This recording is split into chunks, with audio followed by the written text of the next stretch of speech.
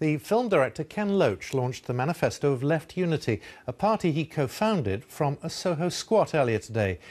The acclaimed director of films such as Cathy Come Home used the location to highlight the number of large buildings that are currently empty in the capital. Mr. Loach said the market has failed housing. The other parties base themselves on the idea of the market, that the market will be progressive, the market will provide. If you need houses, the market will do it.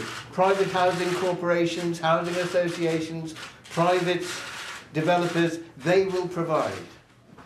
Well, Left Unity stands against the logic of the market, because plainly you have to look around you to see that the market has failed.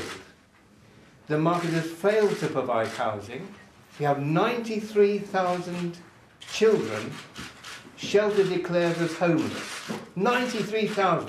Think of all those kids whose education is blighted, whose family life is blighted, who live with insecurity, and that's a consequence of leaving housing to the market. That was Ken Loach.